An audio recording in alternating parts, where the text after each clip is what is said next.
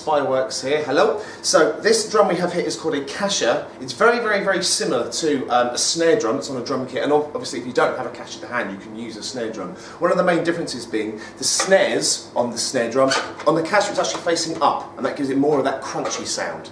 Now with our one really kind of standard Caixa pattern would be a rhythm called the clave, and our clave sounds like this. May well be familiar with it. Now what we can do is we can add either potentially double sticks. 1, 2, 3, clave, 1, 2, 3, clave. Now if you've got some kind of fairly novice Caixa players, keeping it just like that, that's absolutely fine, one or the other, or even just one stick. If you've got slightly more advanced players, you can start adding a kind of a feel underneath, and we introduce what are called ghost notes. So if we add the ghost notes to that clave rhythm, we have